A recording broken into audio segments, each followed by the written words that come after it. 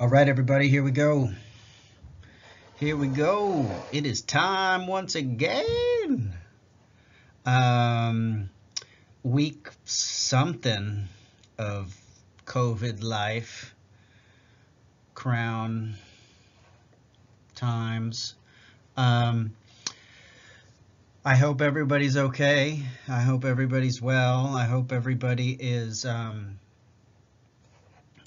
safely shut in and or outside enjoying the beautiful weather in socially distant ways.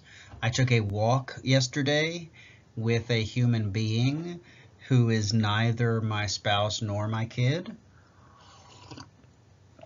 That was the first social activity I've had in a hot second, and I walked as far the fuck away from the dude as I could while still like being able to shout a conversation at him and him at me. So, trying to do my part, man. Trying to do my social distancing. I got my little travel hand sanitizer right here. I got my little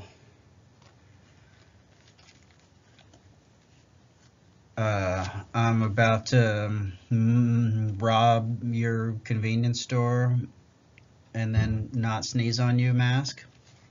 So, trying to be careful. I hope you all are being careful. I hope everybody's feeling okay and is aguantando y superando. I don't know how to say that in English, but you know what I'm saying, right? I hope everybody's getting through this, and here's what I hope for you. I hope that you can squint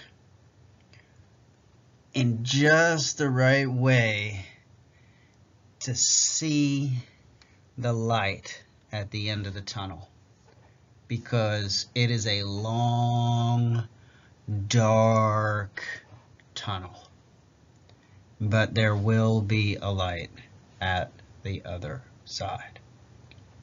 Okay.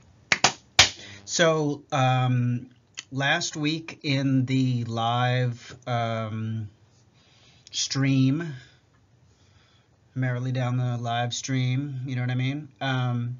Last week in the live stream, I spoke to folks and I said, should we stick with the regular agenda, the regular syllabus, or should we go with some coronavirus-related content for the last 2 weeks of the course? And they said, let's go with some coronavirus-related content, so that's what we're doing. So for this week, I've asked you to read a chapter that has that is not about coronavirus at all, a chapter that is about something that happened 102 years before coronavirus. It's a chapter about the Spanish flu of 1918 and its effect on the industrial cities of the Merrimack Valley of Massachusetts. And there's a lot of reasons why I went there with this, and this is going to be a lecture that's going to work at kind of different levels, and there's going to be some overlapping and some messiness, but it's going to be important for us to pay close attention, to take some notes, and to try to work out the way that all of these things fit together, because they do fit together. So the reason why I started thinking about this was because the very first video that I did for the week after your 2-week-long spring break was a continuation of our conversation about sprawl. And we had started that conversation about sprawl before spring break, but we had never got a chance to finish it. And most of us live in the suburbs. And most of us, that's what we know, and we appreciate living in the suburbs. We appreciate our lives, and we feel defensive when our lives are, our lifestyles are called into question. And I was in my lecture, and because this is the way I think, I was critical of sprawl. Now, I was careful to acknowledge that there are many advantages to sprawl. You get more bang for your buck in the sprawl. You get a bigger house for the same amount of money. You get good schools. You get at least the illusion of safety, if not the reality of safety and security.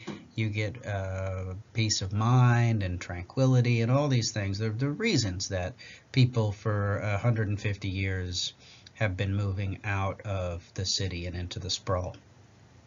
But I was also very clear that I think the sprawl is bad for us in terms of social capital, in terms of our resiliency as a community. I think the sprawl is bad for us in terms of its environmental impact. I think the sprawl is bad for us in terms of its macroeconomic impacts. And I think the sprawl is bad for us in terms of creating and promoting segregation and social and racial injustice. And so lots of folks said, yeah, Mike, I get that. That makes sense. Other folks said, well, I mean, there's a reason why we all live in the sprawl. It's convenient, it's pleasant, and I'm going to defend it, which is all good. And then I started thinking about density, right? Because one of the things that I had been talking about on and on and on when we were talking about sprawl was the advantages of density, right? I was talking about when we're all crowded in together in an apartment building in the center city. We're spending per capita we're using per capita way fewer resources, fewer fossil fuels, fewer municipal dollars, just many, many fewer resources, and that's good for everybody. And then I started reflecting on the character of a pandemic, particularly a respiratory pandemic or an airborne pandemic, and we don't really know if COVID-19 is airborne. I've read that it isn't, and I've read that it may be. We know that it's transmitted by phlegm and saliva. We know that it sticks on surfaces for a long time. It can be picked up very easily, and so in a very real way, this density, population density, that I was singing the praises of a few weeks ago when I was talking about the environmental impacts of living in the city versus living in the suburbs. That same density that is good for the environment and good for the economy and good for our social relationships and good for social justice, it's bad for pandemics. It makes them worse. If you look at, now, there are lots of other considerations. Some of the countries that have handled this the best, South Korea, nailed this thing. And South Korea is a very population dense country. Singapore is, maybe the most population dense country in the world, and it's handled this thing masterfully. The United States is not population dense. We're a big, we have a ton of people, but we have a ton of space. And so we're not population dense, and we bungled this thing, on the order of some of the most inept and corrupt states in the world. We bungled this thing.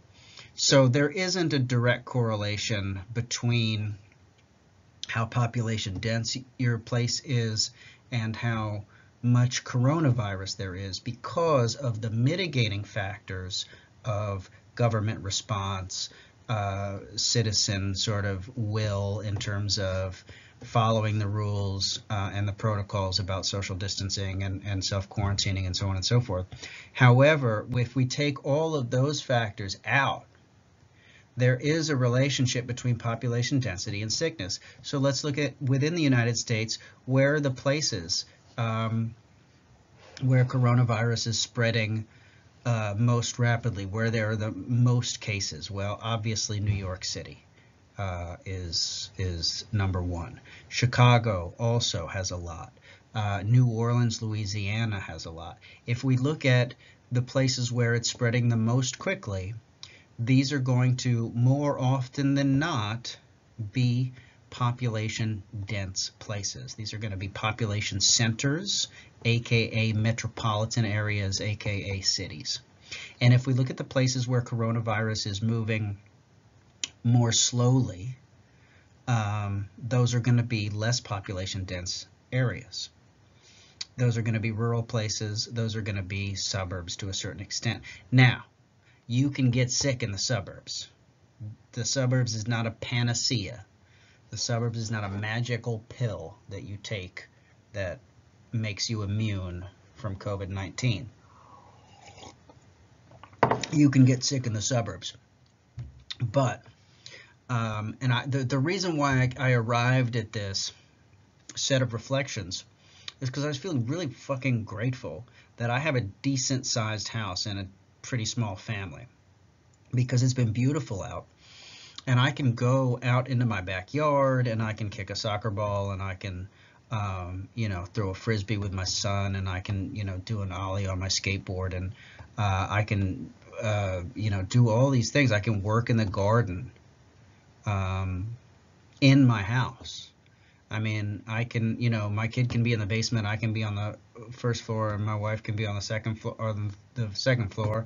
We all have our own floors, right? So I have a relatively decent amount of space per person, and that's because I live not really in the sprawl. It's a historic area, but it's a residential subdivision, or not a subdivision, but it's a residential neighborhood of single-family houses, of sort of middle class single-family houses.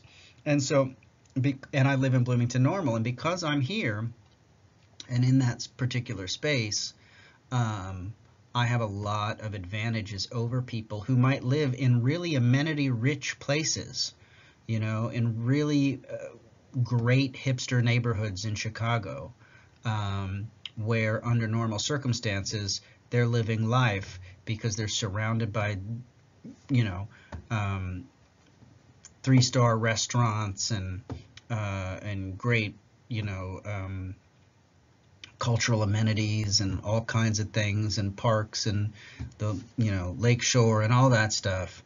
But right now they're stuck in a 2-bedroom apartment, and I've got a backyard and a front yard. And so I was thinking to myself, all this essentially sprawl dissing that I do in class has come to bite me in the ass. And I have to concede that under these particular circumstances, density is working against us in a major way. And so that set of reflections is just background for how I arrived at wanting you all to read this chapter that I assigned you called Influenza 1918. It's from the book, the cover of which you've been staring at for the last 13 minutes. It's a memoir from or a social history of the Merrimack Valley of Massachusetts from the late 1990s, written by a Lebanese-American woman named Jane Brox, who's a beautiful writer. And this is one chapter of a book. And the book tells a much, much longer history, a contextualized history. And so you're just reading this one little chapter totally out of its context. But so I'm going to give you a little bit of that context here. So let's start by moving on to the next slide. Let's see what the next slide has in store for us. I don't even know. I just put this together and I don't remember what it is. So let's find out together. Bow. Oh, it's a map. Mappity map.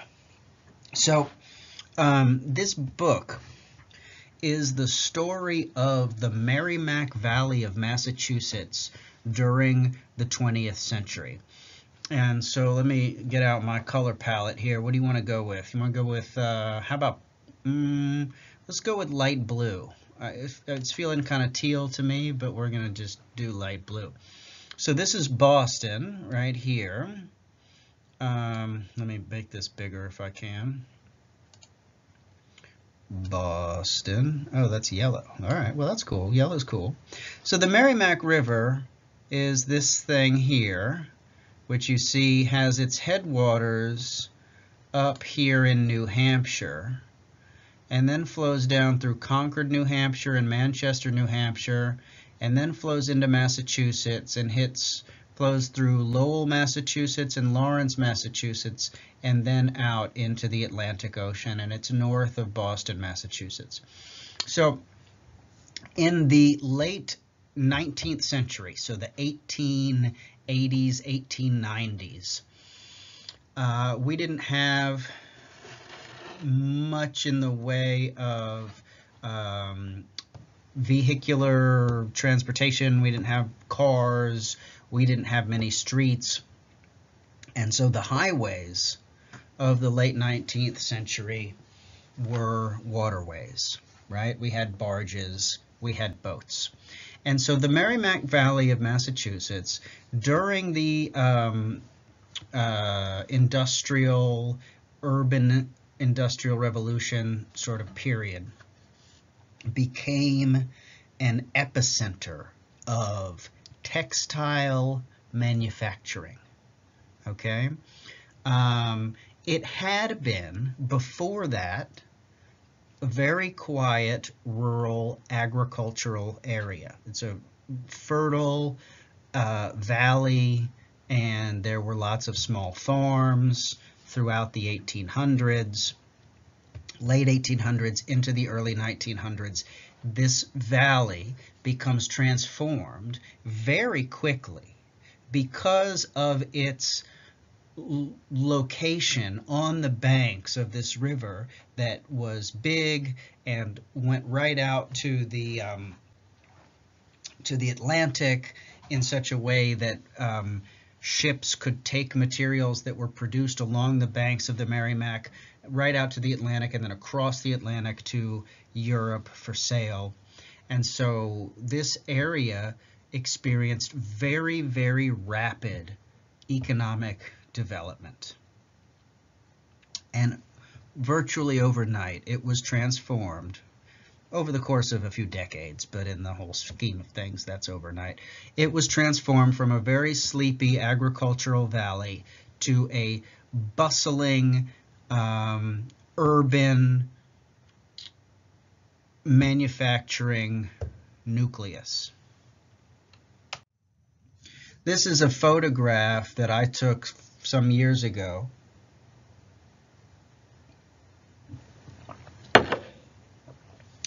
Awesome. I almost just spilled coffee all over myself. I went in for like a really deep swallow. Woo! This photograph, this is a factory on the banks of the Merrimack. This is in Manchester, New Hampshire. This is obviously not from the 18th century, or the 19th century rather. I took this photograph, and what had been factories from 1890 until about 1940 have been in the 2000s brought back as condos, lofts, business, like office space for tech companies and that sort of thing. But you get the sense of how big these were. And this is a statue in Manchester, New Hampshire called the Mill Girl. And the next slide is going to have the plaque. If you look, let's stick with yellow. I like yellow. I'm feeling yellow right now. If you look at this plaque on the wall here, the next slide is going to be a close-up of that. And so the plaque reads, "The Mill Girl. She stands here for thousands of 19th century working women, industrial revolutionaries who broke with the past to earn their living, making history and creating the future.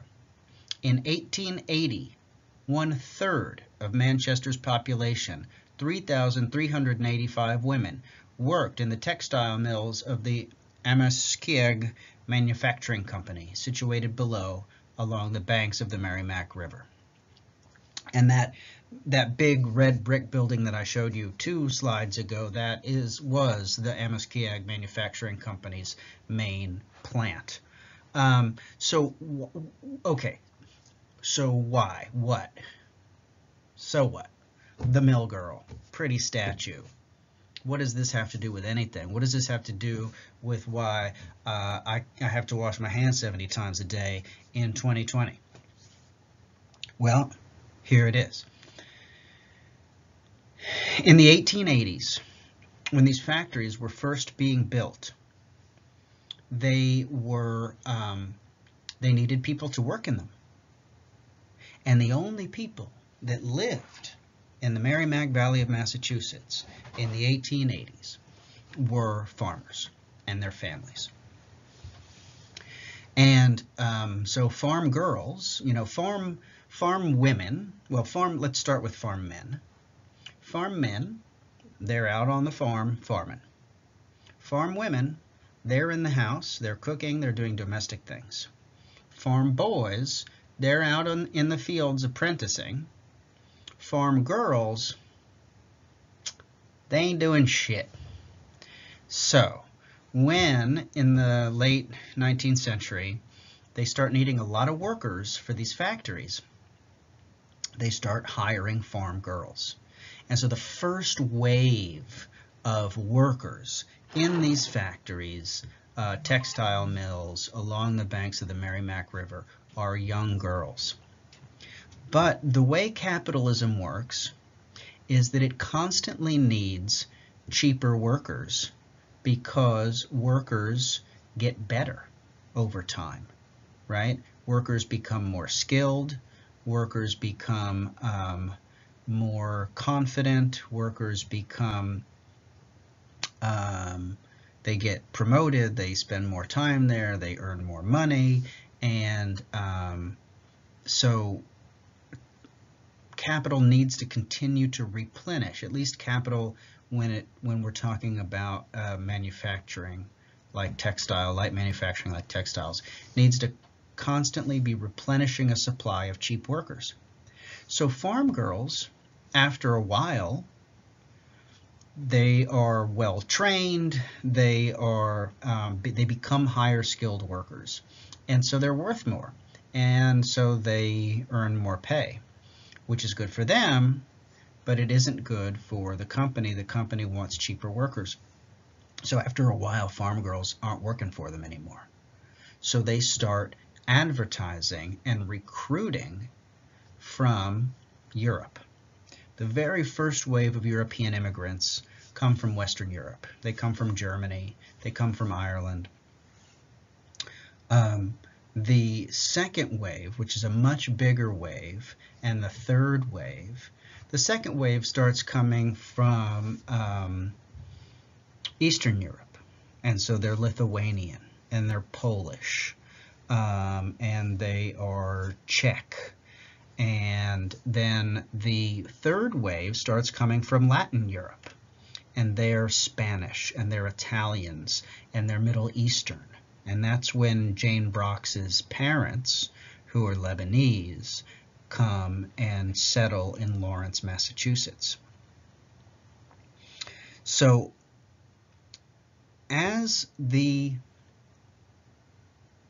plants, factories grow, the numbers of people and the variety of people coming into the Merrimack Valley also grows. So what was, in 1870, a sleepy, quiet, white, rural farming place is, by 1910, so we're talking 40 years later, a very urbanized, very dirty, very densely populated center of people from all around the world, all working in these factories. And working in these factories, as you might imagine, under some pretty inhumane conditions. Okay, so we have a couple of competing stories here. We have the story of how capital is always trying to pay as little as possible to its workers, as little as it can possibly get away with to its workers, therefore to maximize profits. And it does that by cheapening work. And when work refuses to be cheapened, as the farm girls then refuse to be cheapened, it looks to cheapen in other directions, right? And so now it's looking to Western Europe to cheapen, but eventually the Irish and the Germans aren't going to be cheap enough, like the farm girls weren't cheap enough. Now the Western Europeans aren't cheap enough, so now we go to Eastern Europe. Now the Eastern Europeans aren't cheap enough, so now we go to Latin Europe. Now the Latin Europeans aren't cheap enough, so then we go to the Middle East. Now the Middle Eastern folks aren't cheap enough, so now we look to Southeast Asia. And now Southeast Asian folks aren't cheap enough, so now we're going to bring people from Central America, right? And so it's this constant cycle of capital looking for the cheapest labor that it can find, which creates, and so that's an economic story. But that economic story has implications for other realms of life, like public health. Okay, I promise this is going to come focal here. So the Merrimack Valley in the early 1900s was a place in which it was a very, very densely populated place, like I said. It was a place where there was lots of work, but it was arduous work. It was poorly paid. Workers were not respected. They were not treated well. This was before the New Deal. This was before any of the sort of basic, fundamental things that we think of as rights, as sort of standards in work existed, right? So for example, if I say to you, how many hours is full time? You'll say to me 40.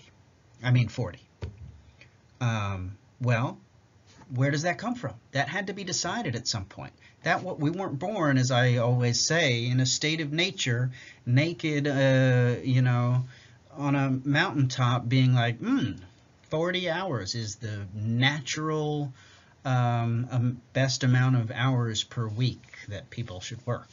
That was created at some point. Before that, before it was created, that didn't exist. There were no standards. And so in the early 20th century in the Merrimack Valley, in these textile mills, people were working 80 hours a week. They were working 60 hours a week. And they felt so pushed that in 1912, they organized a strike. It was a very famous strike. You can look it up on the worldwide internets. Search for the Bread and Roses strike in Lawrence, Massachusetts. This is a photo of that. And so that strike was a moment of great importance for the labor movement in the United States, because it was a successful strike. So managers had cut wages, and people were, they were already living hand to mouth, and wages were cut, and so that made it even worse, even more difficult to survive. And then shortly thereafter, on top of cutting wages, management cut hours. So now we're making less money, and we're also working fewer hours. And it got to a point where the workers literally could not eke out a living on the amount of money they were making, and so they were forced. Their hand was forced. They had no other choice. They struck. Bread and Roses strike. And it was successful. It was an important moment in labor history because it was successful. And I mention this only to say that this is sort of an important historical moment, and it also speaks to, if you look at this photograph, you can tell, it speaks to the character of this place during this time. It was a chaotic place. It was a place where people from all over the world were living in crowded tenement housing with basic conditions, being worked to the bone, living hand to mouth, being miserably exploited. And so that set the stage. So this strike, this photo in this strike, 1912. Now remember, what year did Spanish flu hit? 1918. So this is only 6 years before Spanish flu that this strike happens. And this is a photograph of Lowell, Massachusetts on the Merrimack. I pointed out Lowell on the map a few slides back. And you can see here this is 1910. So you can see the river, you can see the textile mills along the banks of the river, you can see the smokestacks, and even though it is a black and white photograph, you don't even really notice that, right? Because it just you could just sort of picture it being covered in ash, covered in soot, and looking this gray, even if it weren't a black and white photograph. And so let me, with my little handy dandy highlighter here, indicate some buildings off to the left. These buildings here that I just circled, these are, this is worker housing. So workers were housed in tenements. It's basically very low quality housing right next to the plants so that they could walk right over to the plants. And so you see that the plants are right on the banks, and then the workers live just to the left of that. This is another photograph. This is Manchester, New Hampshire. So this is the Keogh factory, some of its buildings. I don't have a date for this photograph, but let's assume that it's right around the same early 1900s, first decade of the 1900s probably. And this is a factory building here, but then in red, right behind it, I'm circling one of the worker dorms. And so you can see here that the way the workers are living is that they're all crowded in together, and they're right next door to the factories. This is another image of worker housing. This one is in Chicopee, Massachusetts. And this is, an example of one of these tenements. In this case, you can see it's right next to the train line. You can also see from the number of windows that they're all crowded in together, not a lot of space. Because it's right next to the train line, it's not a particularly desirable place to live, right? So it's noisy, it's dangerous, it's dirty. And all of this is to say that when Spanish flu hit the Merrimack Valley of Massachusetts in 1918,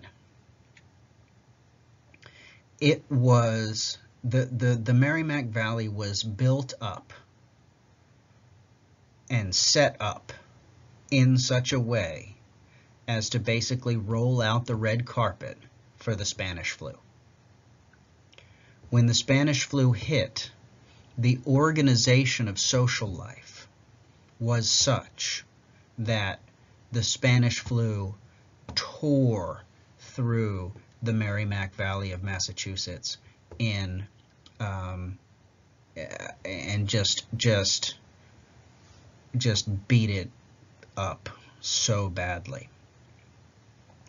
And a lot of that had to do with worker housing, which is why I just showed you 3 photographs of worker housing.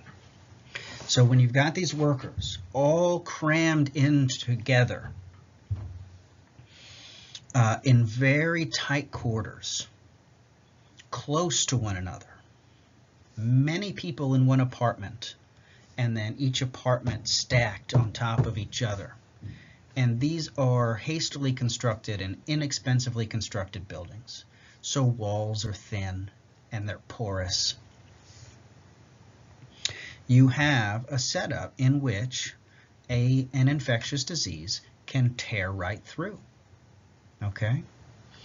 So this speaks to two main themes that I want to highlight. It speaks to the advantages, the real advantages in this kind of a circumstance of sprawl, of living in big-ass houses with big-ass yards and tall-ass fences and back porches instead of front porches, right? All the things that I, under ordinary non-global zombie apocalypse circumstances, argue against in this class as being bad for society, are in this case a saving grace. That might be overstating their merits, but you get the point. And so there's an issue that I want to draw out around the physical organization of social life.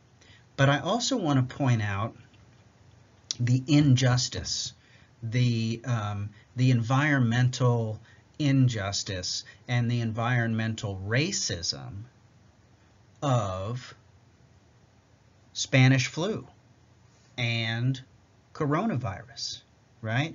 Who are the people crowded up in these tenements in 1918 in Lawrence, Massachusetts? It's not the farm girls. It's not the management. It's not the factory owners. It's all the workers. And where are the workers from? They're from, they're Polish, they're Lithuanian, they're Lebanese, they're Italian, okay? And they're the ones that are hardest hit. And the same goes for us in 2020.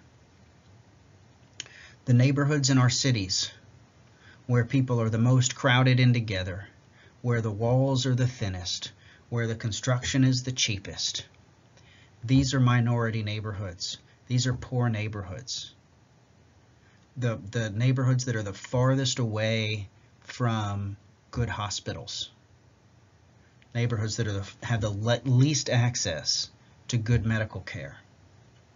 Those are the ones that are getting hit the hardest now and 102 years ago in 1918. And so, you know, what's his name? Cuomo. You know who I'm talking about, the governor of New York, Andrew Cuomo, said he called coronavirus the great equalizer. And while it is true that a billionaire might be just as likely to, you know, put his hand in his nose or something as a poor person, it is not the great equalizer, right? Communities of color and lower socioeconomic groups are getting hit much harder. Not because of the way it's transmitted, but because of the way social life is built and organized in our society, because of those injustices. So what I want to do now is I want to read, we're going to have story time, basically, story time. So sit on the carpet, sit on the, you know, sit on, each pick your letter. That's what they do in the library at story time. Sit on the carpet. I'm going to tell you a story. It's the story of the Spanish flu. Yay!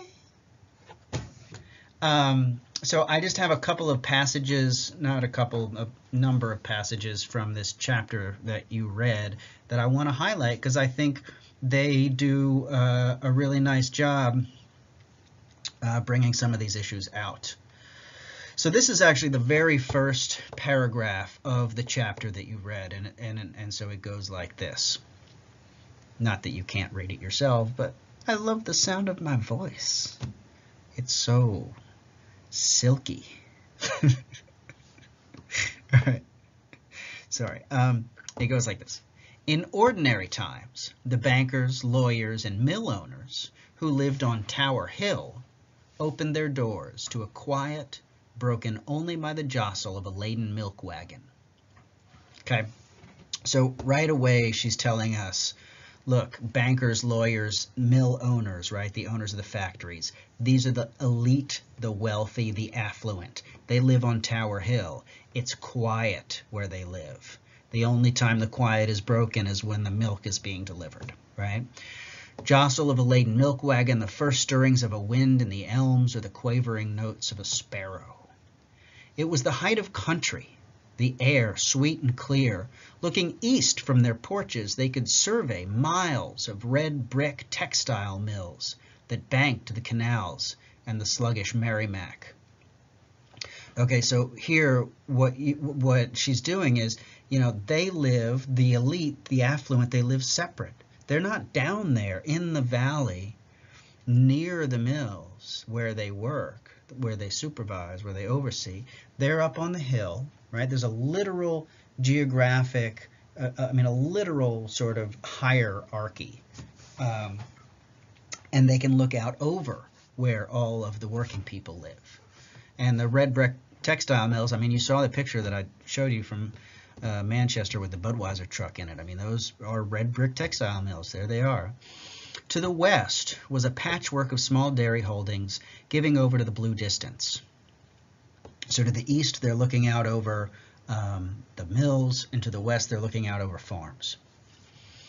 But for the 31 mornings of October 1918, those men, all men, adjusted gauze masks over their mouths and noses as they set out for work in the cold-tinged dawn, and they kept their eyes to the ground so as not to see what they couldn't help but hear, the clatter of motor cars and horse-drawn wagons over the paving stones as day and night, without ceasing, the ambulances ran up the hill, bringing sufferers from the heart of the city, and the hearses carried them away.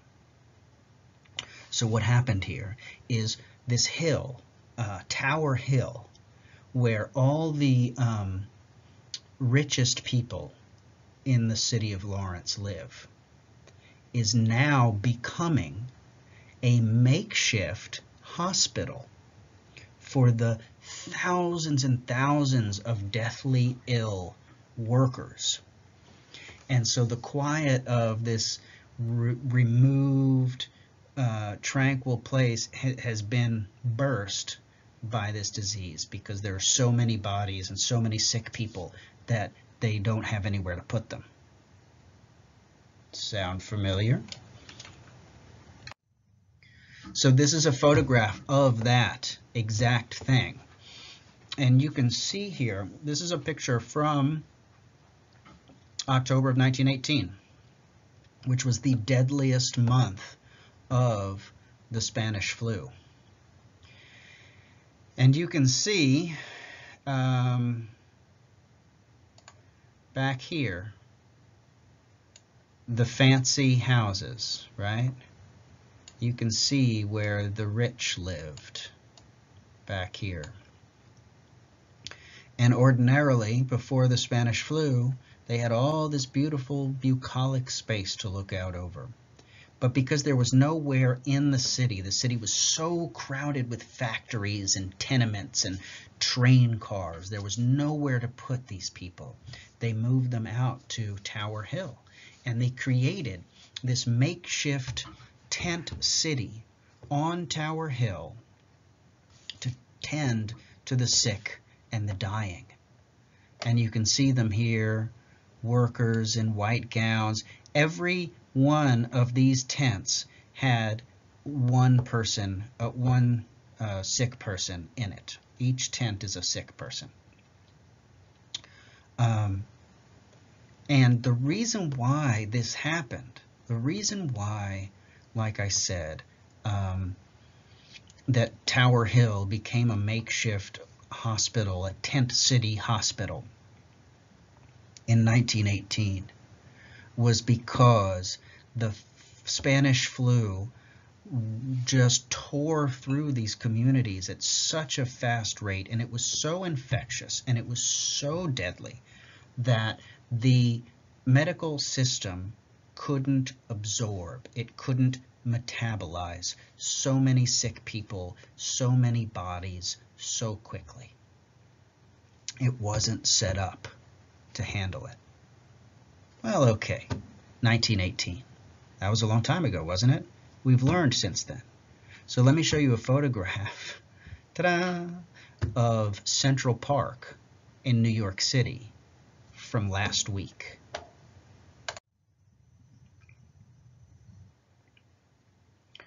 So I quote directly here from a newspaper article that says, in New York City, regular life has become surreal, with a temporary hospital in Central Park and refrigerated trucks acting as morgues for overwhelmed hospitals. Okay. So, melodrama aside, the point is this. We struggle to learn from our mistakes. We struggle to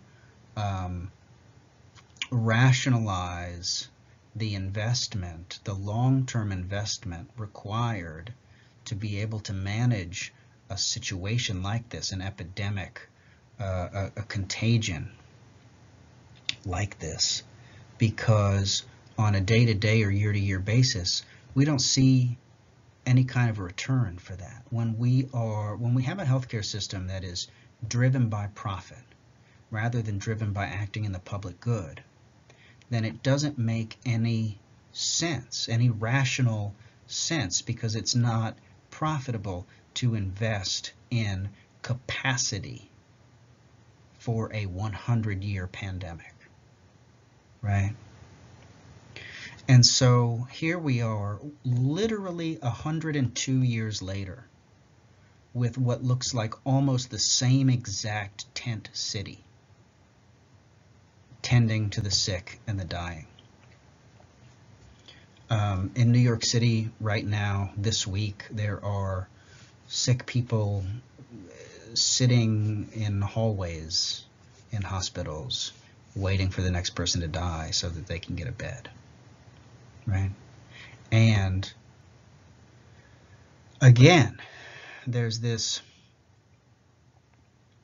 spatial division between those that are most likely to be affected and infected and those that are most likely to be able to avoid it. And it doesn't have anything to do with who is more likely to touch their face, because we all touch our faces, but it has to do with who has access to better health care. When we live in a society in which health care is a profit-driven business, then you can buy better health care than somebody else. And if you can buy better, the wealthier you are, the better the health care you can acquire.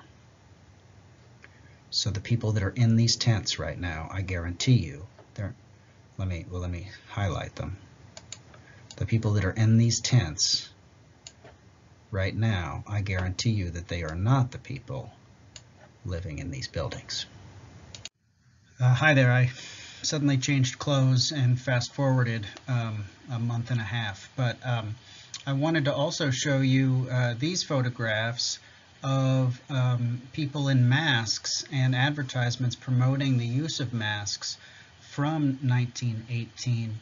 In the same way that the juxtaposition of these photographs of the tent city in Lawrence, Massachusetts in 1918 and the tent city in Central Park in New York City in 2020 work to show us that there have been, despite incredible leaps and bounds in terms of medical technology and in terms of scientific knowledge over the last century, we have in some ways not come very far in terms of our preparedness, in terms of our willingness to invest in the health, in the public health infrastructure needed to treat adequately, to absorb this kind of surge in sickness. So the juxtaposition of those photographs of the tent cities drives that message home. Well, I wanted to show you these pictures of people in masks, or the one picture of a person in a mask, and then a photograph of an advertisement for masks, to drive home the point that 102 years after the quote-unquote Spanish flu, and as an aside here in brackets, I'm referring to this infectious disease over the course of this presentation as the Spanish flu. That's problematic, and I probably shouldn't do that, and it's been called that quite a bit historically and in a lot of the discourse today, but there's no evidence that it's in any way Spanish, and that's probably not the best way. It's no more the Spanish flu than COVID-19 is the Chinese flu. Let's put it that way. So here we are 102 years later. Yeah, we have ventilators, we have sophisticated sort of, gene mapping technology, genetic modification, and all kinds of incredible scientific accomplishments. And yet here we are, the frontline way to treat or to deal with, it's not a treatment, but to deal with, to mitigate coronavirus, COVID-19, is by using masks and by social distancing. You know where we learned how to do those things? 1918. So our technology has not advanced at all in terms of how we go about trying to protect ourselves, trying to limit exposure, not just to ourselves, but to everybody else, to this contagious disease. The other thing I wanted to point out is, people are pushing back against the requirement, the mandate that we wear masks. People are pushing back.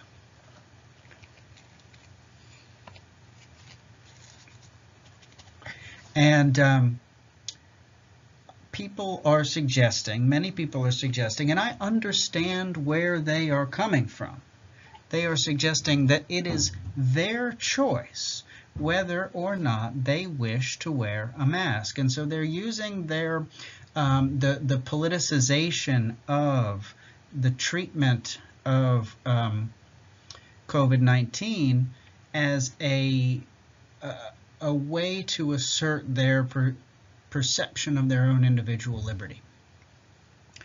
Some of them have even appropriated the language of abortion rights and said, and I've seen signs, "My body, my choice," whether to wear a mask or not. Sort of, except that wearing a mask does protect you, but more importantly, wearing a mask protects the people around you in case you happen to be a carrier.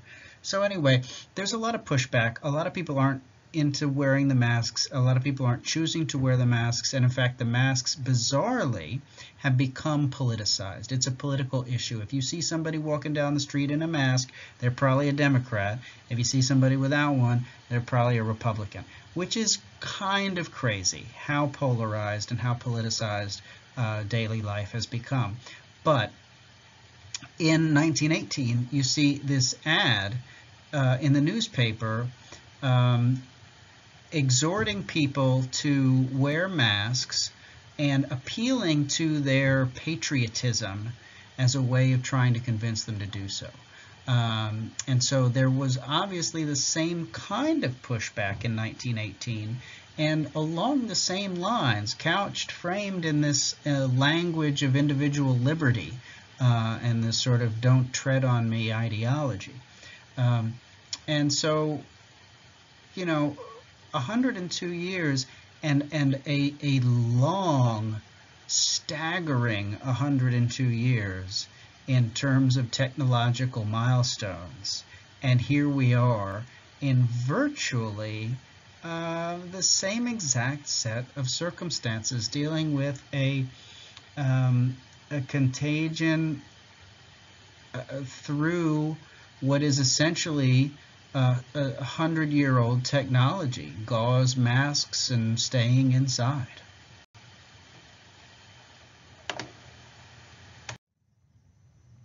So here's another quotation from the reading.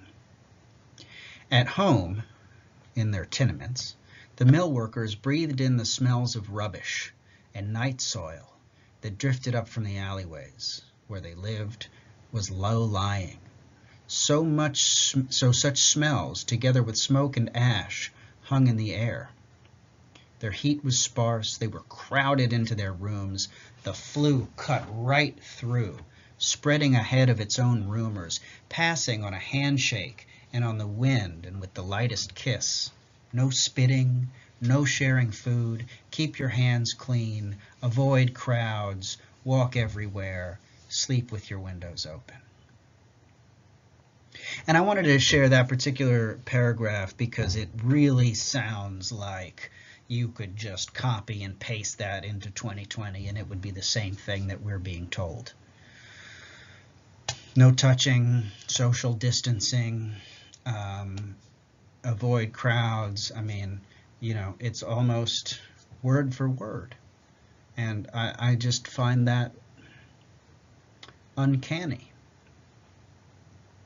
I mean, it's interesting in an intellectual way, but it's also tragic that we have, over the course of a century, in the country that houses the biggest economy in the world,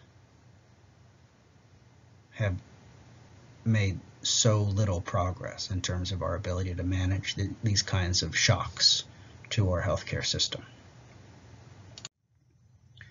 Another quotation for you. One doctor could see hundreds of cases a day, and in his haste to complete his records, he sometimes left out the ages of the victims and often the names. They come down now in the influenza journal, distinguished only by their address or their nationality.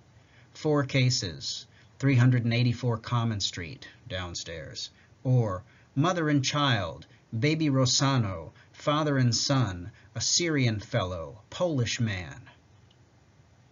And so I include this just to kind of give you a sense of, again, what I was talking about with the sort of ethnic and national diversity of this particular place because of the nature of the work and the way in which mill management was recruiting from the poorest parts of Eastern and Southern Europe to do these jobs.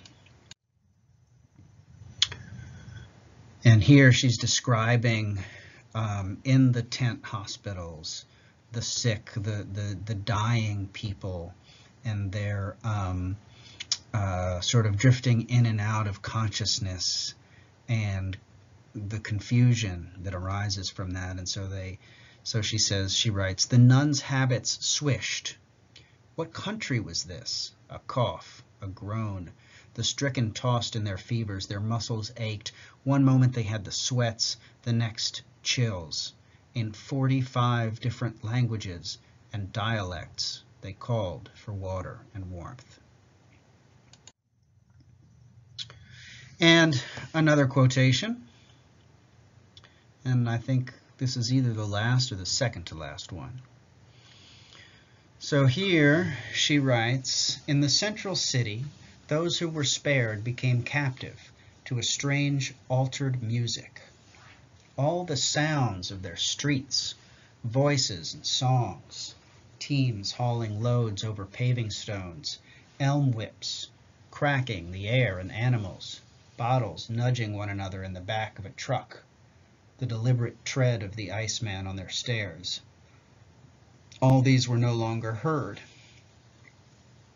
And I like that sentence because I think it's something that we can all identify with. How many of us have walked somewhere where we would expect under ordinary circumstances there to be a lot of people and it's empty?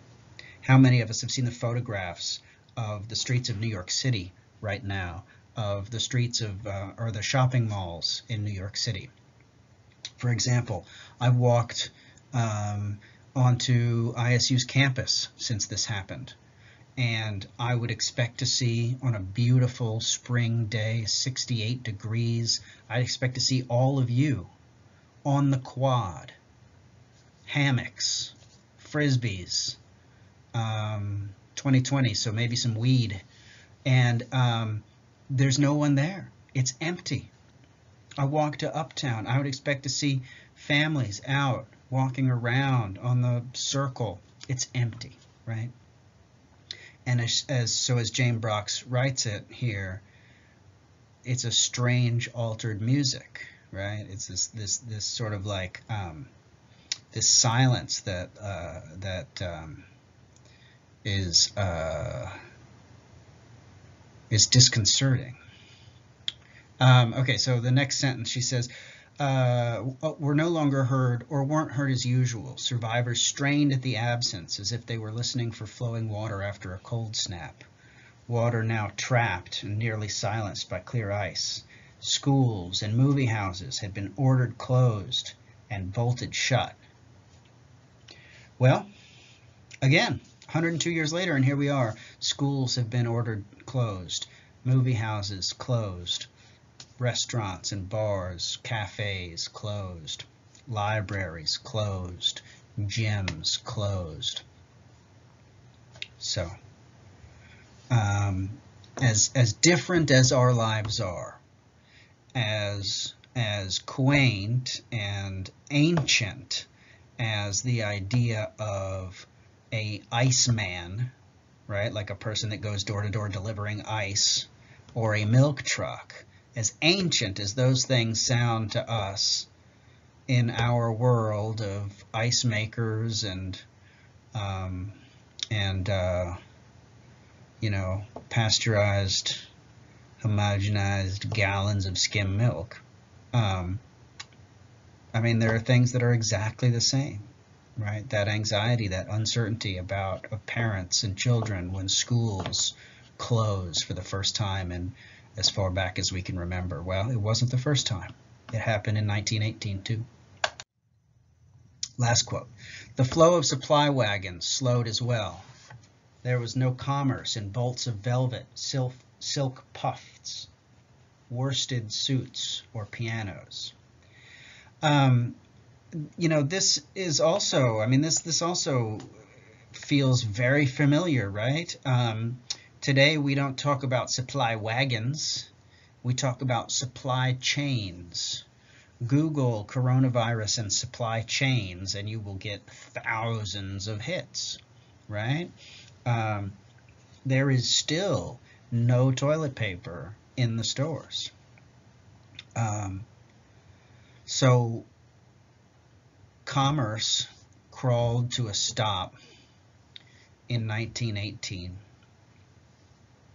We were also in the middle of World War I in 1918. And shortly thereafter, we hit the Great Depression. And there was, although it was by no means the only factor in bringing about the Great Depression, the Spanish flu pandemic, the numbers of people that died and the adverse impacts on the economy from everything being closed did factor into bringing about the Great Depression. So the flow of supply wagons slowed as well. There was no commerce in bolts of velvet, silk puffs. I don't know what a silk puff is, do you? I don't know. Sounds funny. Worsted suits, I know what that is. Worsted is it's a type of wool. Worsted suits or pianos. Bakers who used to shape 100 granary loaves a day, split and seeded and washed with a glaze of milk, took to preparing 50 or 60 unadorned loaves. In the corner groceries, scab on the early apple crop spread, grapes softened and soured, and pears turned overripe in their crates. And this is interesting too, because she's describing this sort of paradox, where on the one hand, bakers, instead of 100 loaves that are all, dolled up with seeds and washed in milk and all this fancy stuff. Now they're making 50 loaves that don't have anything, right? So there's less bread. The bread is less elegant. It's of lower quality and less adorned. And so there is want, there is scarcity, there is hunger associated with this shock to our economy and to our medical system and to our lives, social lives. But not only is there want and scarcity, there's also abundance.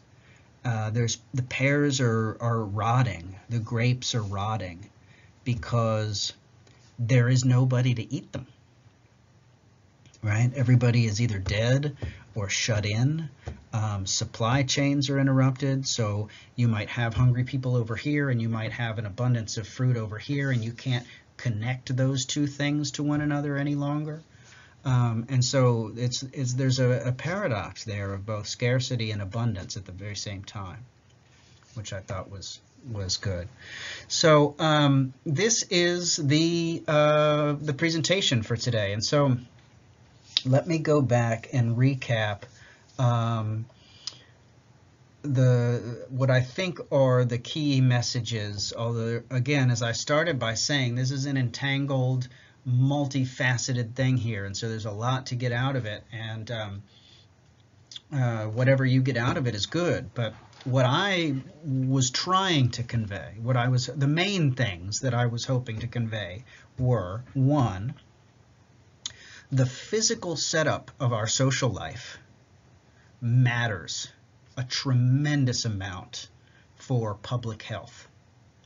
How we live, with whom we live, the nature of the buildings, the distance from our homes to our jobs, the character of our jobs, our relationships with our managers, our relationships with our coworkers, all of these mundane aspects of the sort of physical setup of our quotidian social worlds have profound implications for, among every other thing, for public health. And it's only in a moment like 2020, like coronavirus, when those connections are unveiled and on display in all of their naked glory for us to behold. So the sprawl, if you can get it,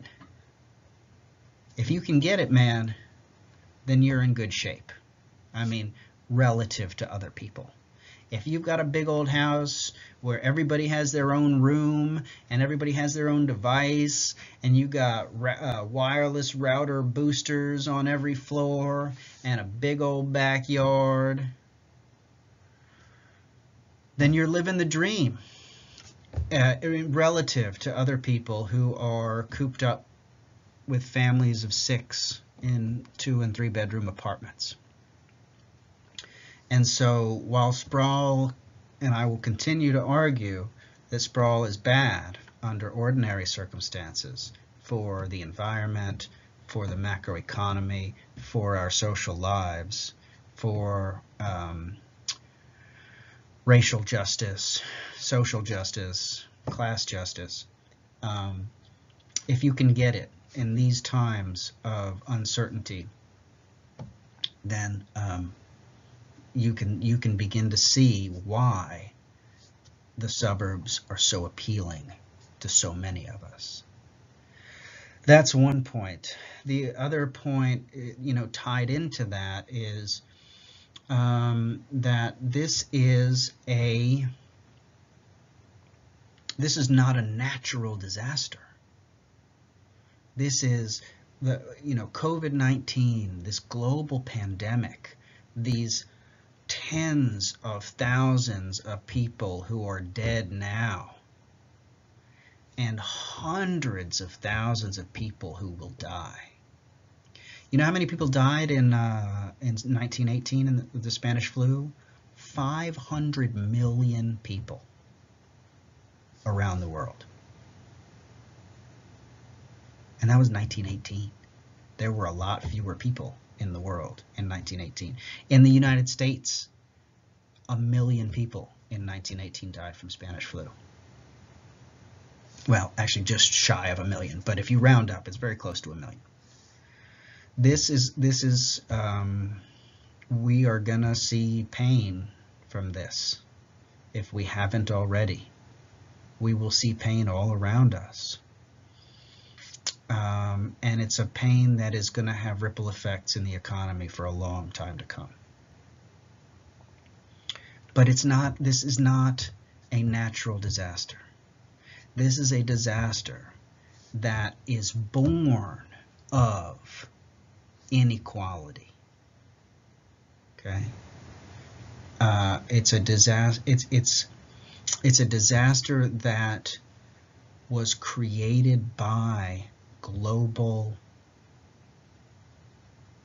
economic inequality. How? Well, take for example the very fact that this virus touched down in human lungs for the first time, we think, in an open air meat market in Wuhan, China. And look at pictures on Google Images of what they call wet markets in China. Read about the kinds of meats, the bush meat it's called, that gets butchered and sold at these wet markets, right? I mean, basically anything with flesh, they will butcher it and they will sell it to you because people need protein. And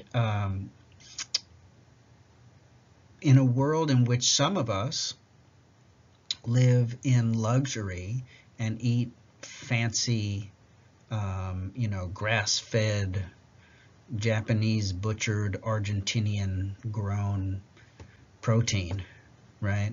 Others of us are in a dirty, dank, and incredibly densely populated open air wet market in China, eating